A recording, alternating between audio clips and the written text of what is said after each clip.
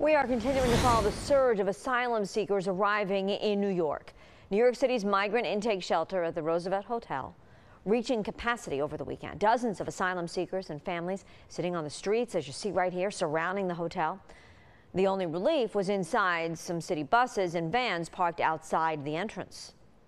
We feel bad because we are in the street. We sit in the street. We don't like to sit in the street. Yeah, they sleep outside last night.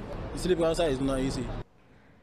City estimates it will cost $4 billion over the next 2 years to pay for the migrant influx, with less than half being covered by the state and federal government. More than 90,000 asylum seekers have sought refuge in New York City since last spring. Meanwhile, after dozens of migrants were recently bussed up from New York City to Schenectady, local lawmakers are urging the city to help with the increased costs. In a statement, Assemblyman Angelo Santa Barbara says that schools will now need to accommodate a larger number of students who need English as a second language.